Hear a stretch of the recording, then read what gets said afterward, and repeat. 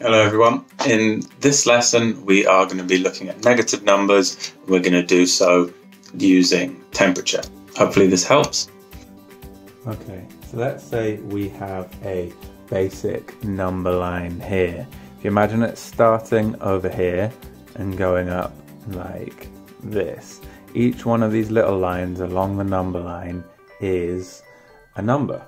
So if we're going to start on 0, as we would with most number lines, our next number is going to be 1, then 2, 3, 4, 5, 6, 7, and then finally 8 would go there.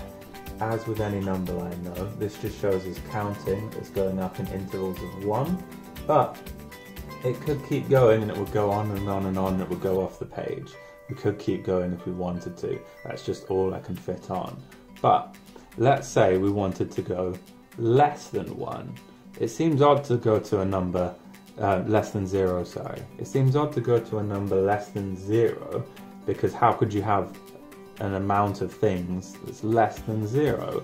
But it's helpful because it first started, for instance, with lending people money.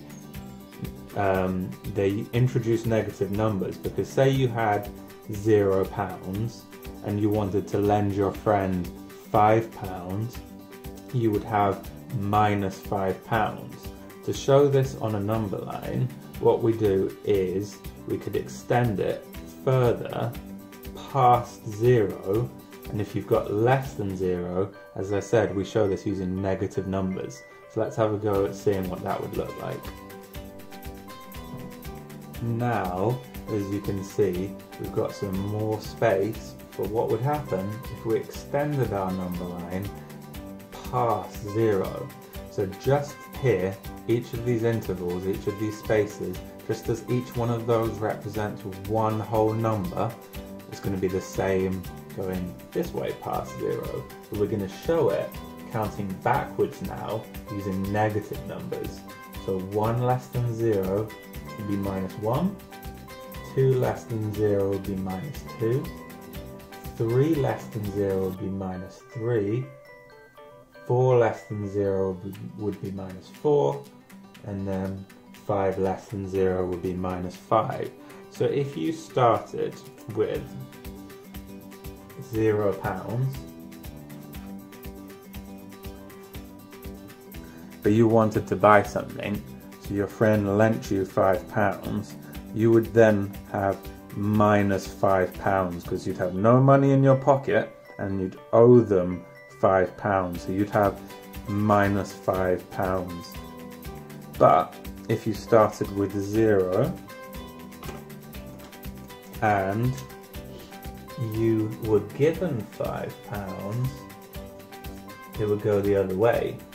You would end up with having positive £5 because you've got 5 new pounds in your pocket.